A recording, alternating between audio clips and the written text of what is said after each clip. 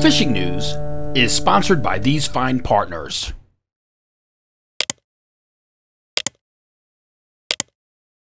Well, fluke season is officially off and running here at the Jersey Shore. Opening day was Monday. We got official word from the state of New Jersey on opening day night, 5 o'clock. In fact, the official email from the State Division of Fish and Wildlife arrived at my desk on Tuesday morning, a full 24 hours after the season kicked off.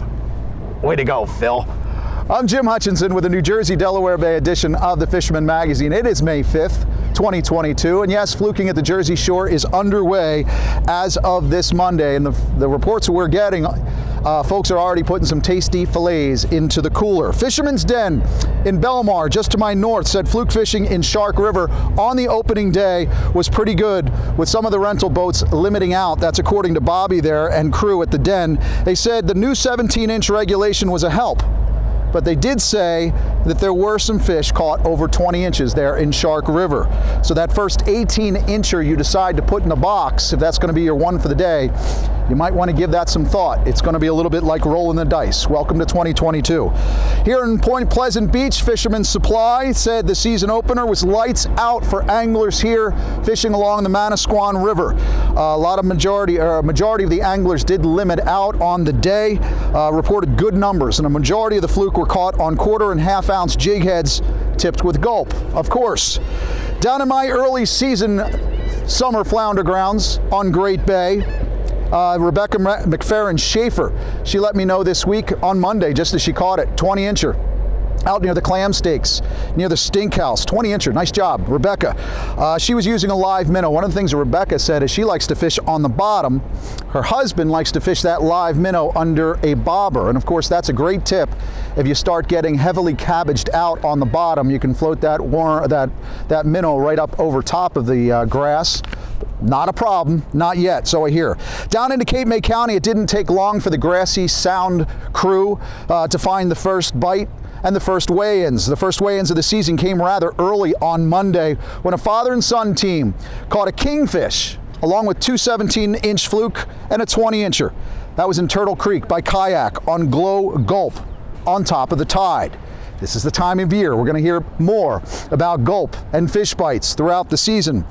I mentioned that kingfish, another bycatch to report out of Cape May County in South Jersey. It included a weakfish for Adrian Dedeker from Ocean View. Checked in with the folks at Fanatics in Ocean City. Apparently Adrian started out with gulp, but then he switched over to spearing for a personal best weakfish, 6.4 pounds. Good to see those fish in the area. My buddy Bob Bolger, he got out with a couple of buddies in Cape May on the opening day, did pretty well. 3 anglers, 17 flatties, 5 keepers. A good day indeed. It is the earliest fluke season, summer flounder, for those of you south of the Route 72 bridge. It's the earliest season we've had in New Jersey in about 20 years. For your Fisherman subscribers, of course, you get the digital access to the weekly edition. I have a column, an editor's log, out this week. It's available to you, subscribers, at thefisherman.com. Kind of takes a little look at the summer flounder regulations we've had at the Jersey Shore over the past 20 years. An interesting retrospective, if you will, 20 fluking years. Now, of course, on a regulatory side, the government has really constricted us so much over the years to the point where a lot of folks don't think that summer flounder, fluke, arrive in our backwaters until Memorial Day, which of course is not true. Those fish are there. In fact, this is a great time of year to get on those flatties in the back, in the skinny water, in Delaware, in New Jersey. Thinking some of those along some of the sedges, the flats, in some of those creeks as well, particularly close to the docks and the salty rivers. Now, subscribers, you've received your May monthly edition with all the feature articles about the early part of the fluke season. Where, when, and how, right? Well, do you remember back during the show season when you came to see me at those shows, you got your new or renewing subscription to the Fisherman? Think back. I gave you a free gift, you remember? I said, put this away until fluke season. Fish bites, remember? For more than 20 years, anglers everywhere have come to know one thing, that nothing says no to fish bites. Now, I'm still waiting for the official response from the state of Delaware. They too seem to be slow in updating their website, but my understanding is that summer flounder size limit is expected to drop to 16 inches. You still have that 4 fish bag limit in Delaware, and of course, there's no closed season. Also, black sea bass, it's expected it's going to be a 15 fish bag, 13-inch size limit with an open season from May 15th to December 11th. As soon as we get all that official word, I'll pass that along, but it's my understanding that's what you're pretty much fishing on now. And of course, if you're in New Jersey fishing on Delaware Bay west of the COLREGS, you also have that special limit, as do the anglers surf fishing at Island Beach State Park. Now, I sneaked out on Saturday for a little bit of closing bell togging. I was out with Swagmatic and the NJ Fishing Club crew aboard the Mary M4 out of Barnegat Light. A few good fish on board, slow pick for the day, and folks like Mary Reggetts got on the board, and not hard to do, outfished this guy right here. I find blackfish to be the toughest fish to catch. Still came home with some fillets. I got to thank Swagmatic for that. Keep in mind that while New Jersey's tog season has come to a close for spring anyway, we won't reopen again until sometime later this summer, August 1st. Those Delaware toggers continue to pound away at the wrecks through May 15th, and then they'll switch right on over to black sea bass. The folks at Lewis Harbor reported this week on the Katydid. The crew there saw some really good tog in action out of Lewis, Delaware. In fact, Scott Shoup's fish here tipped the scale at 10.96 pounds. Glenn Melrose caught one at 10.4 pounds. And Al Ma's tog weighed in at 9.33 pounds. An impressive array of blackfish there aboard the Katydid. Maryland as well. The regulations for blackfish are different down in the state of Maryland. In fact, Kelly Langone Milano, a fisherman subscriber from Long Island, who just started tog fishing back in October. She said, "It's been nothing but the most fun I've ever had." Well, she just submitted an application for an IGFA 30-pound line class record for this behemoth 18-pound tog that was caught last Friday aboard Chasing Tides with Captain Chase Ebley. Aboard with this amazing catch were her husband James, as well as Bruce Stout, New Jersey guy, Chuba Graham, Jason Larson, and Richie Negron. Just started tog fishing back in October. Way to go, Kelly. She said she's gunning for that Fisherman magazine's dream boat now. She is a subscriber and looking forward to getting out. That tournament, of course, is underway as of May 1st. For you New Jersey, Delaware Bay subscribers especially, keep in mind weakfish. We had mentioned weakfish before out of Ocean City, but that's a great way for you to get on the board early in the month of May and stay on that leaderboard, because there are some good fish moving around the Jersey Shore at this point. I mentioned that previously out of Fanatics. Well, the folks at Grumpy's in Ocean County report this week that store regular Chris Ventrice had a monster 26-incher this week on soft plastics. Might be time to hit those bridges, docks, and piers at night for your shot at a nice May tide-running weakfish. I know with the blurred backgrounds, some folks love them, some folks hate them, but you know that blurred background really is a help. Look at me, I'm standing here burning this spot. You all know where I am. I'm looking for a blood trail along the Manasquan wall here, but I haven't found one just yet. But I'll tell you what, I'm wondering at what point will we start putting these fake images up with the blurred backgrounds, when the Facebook police, yeah, Facebook is right, Facebook police start checking out our altered image perspective. I did mention the bluefish are on the prowl. We got some reports last week inside Manasquan. I'm getting them through several of the salty rivers here in Jersey. They're in Barnegat Bay. I've got confirmation on that. But I'll tell you what we haven't seen here is that bloody blitzkrieg along the wall here. I'm wondering if some of these bluefish came in when we had all those windy conditions. We certainly had a chill, but they are spread out throughout some of these back bay waters, and I'll tell you what, it's looking like that melee should start anytime soon. We'll continue to talk about bluefish, plus I got striped bass reports for you ahead, but first, let's spend 2 minutes with my buddy, George, the Pocono Outdoors guy. Well, hey, thanks, Jim. You know, the action continues to be on the Delaware River. Kind of great fishing, great time of year to get out there. The shad bite is still going real strong. I tied in with a couple of our favorite guides. Rusty Ball's guide service, checked in with him over there at the Easton Falls area. He said fishing's really good. He's getting lots of big roe, getting customers on lots of fish. Also, I checked in with Tim Keeber down at Finseeker Guide Service, and he's doing the same thing down in the Scudder's Fall area, getting lots of people on fish. There's good shad in the river still, guys, and I think we have a couple weeks to this run. So if you want to get out, it's a good time now to get out and get on some of those shad. Now, also, we talked last week about some of those big stripers following these shad up. We're starting to see some real big girls move into the river. I've seen guys posting up 30-plus pounders, so this is the time too. If you want to get out and catch some big striper in Delaware, is the time to do it. Maybe get a few of those shad you just caught and chunk them up for bait in the Delaware. That's a good tactic too, so think about that. Now, while we're talking about stripers, I can't forget about places like this, my home lake of Beltsville here. Guys like Josh Taylor and Jeremy Green were out, and they were out here jigging and chunking and getting into some really big, not big stripers, but quantity of stripers. A couple of schoolies, you know, they're not the monsters you're going to catch in the river, but they're really fun to catch, and there's lots of them. Also up in Wallen Pond Pack, I checked in with friend Will Groper. He's out doing the same thing, hitting that water, getting in some great striper up on the pack. So again, if you want to get in some stripers, now's the time to do it before that water really heats up and they move into deeper water. But I didn't want to forget, friend Jen Wong checked in. He says, don't forget about the trout. There's still a great trout bite going on, whether you're in Pennsylvania, New Jersey. Jen was hitting those streams, working a jigging worm on a float, and that's been real deadly on these brown trout. So a couple of great techniques there for you guys. Spring is here. Get out and fish. From Pennsylvania, I'm George, your Pocono Outdoors guy.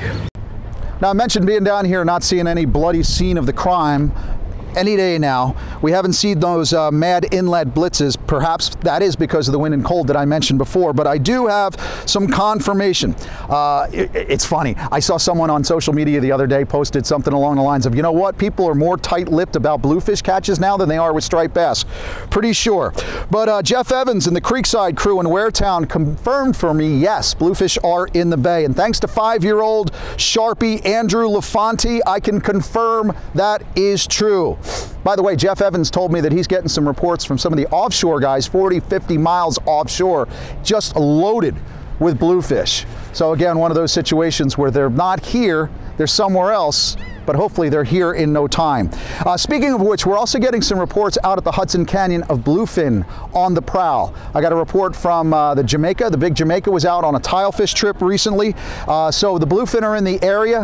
In fact, right here in Manasquan, over at Captain Bill's Landing in Point Pleasant Beach, a few hundred feet from where I'm standing right now, a nice weigh-in earlier this week for the end game tournament crew, 178-pound bluefin. And I'll tell you what, that's really a good sign for you permit holders. Your HMS permit holders. If you don't have your tuna permit, go to HMS Permits and get that. But the latest news out of NOAA Fisheries this week, the new retention limits take effect as of May 6th. Now, I'm sure with the high cost of fuel, especially with diesel, that's going to impact some of our bluefin and yellowfin reports later on in the season too. When gas prices are down, get immense numbers of tuna reports. But somebody's got to be on that recon game, the end tournament crew game. They were out there, so I'm sure that bluefin, as soon as we can just get out past the wind, the bluefin are there for the taking.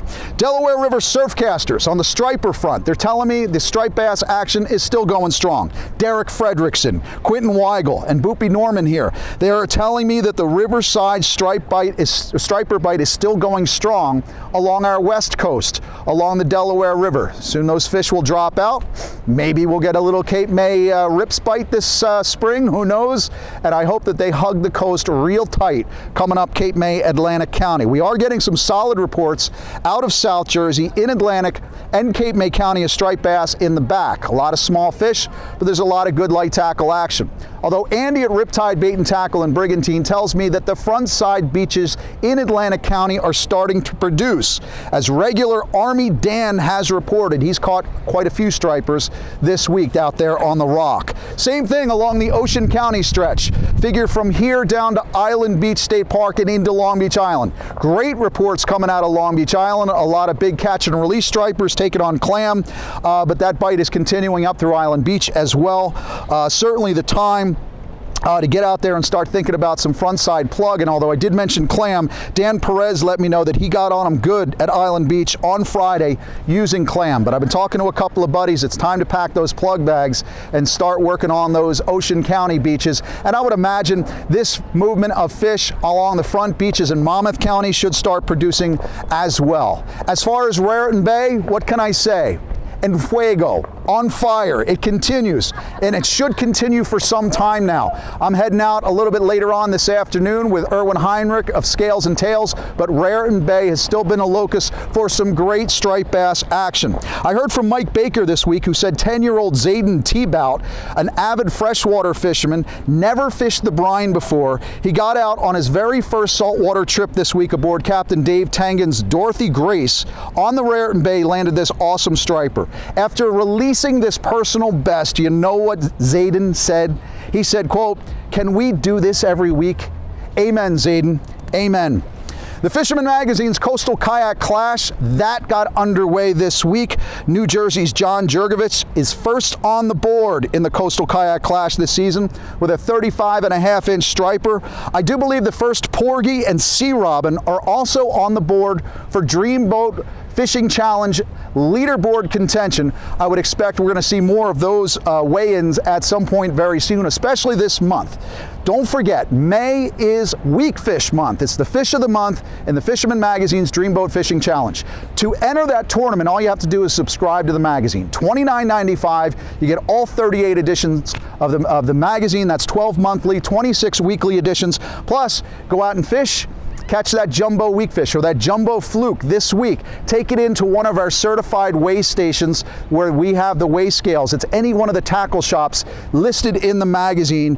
Enter to win. Grand prize this year is a Steiger 23 Miami. Second place, not too shabby either, a trip to Marina Pez Vela in Capos, Costa Rica. In fact, until next week, why don't I leave you with a little report, see what we're all missing from out there in Capos. My buddy Ben here from La Pura Vida, the pure life of Costa Rica. Catch him up this week. Enjoy the fluke season start, and I'll see you again next week right here at thefisherman.com. Hey guys, we're checking in here from Costa Rica, from the Marina Pez Vela. We've had some excellent bill fishing this last couple of weeks. We just finished the Offshore World Championships here at the Marina Pez Vela with 37 boats from literally all corners of the world. The guys released 600 sailfish and 65 marlin over 4 competition days. For our anglers and tourists coming down, the bill fishing is looking really hot at the moment. Boats are going out and catching anywhere between 3 and 10 sailfish a day, plus blue marlin. There's some great yellowfin tuna fishing out there, and we've had some really big trophy mahi-mahi, or dorado as we call them here, in the 40 to 50 pound range. Closer to shore, along the beaches, rocks and islands, we've had some excellent rooster fishing with some big trophy rooster fish in the 30 to 50 pound range, plus some snook at the river mouths and jacks, mackerel and all of the other inshore species we get here. I hope to see you down here soon, guys. Pura vida from Costa Rica.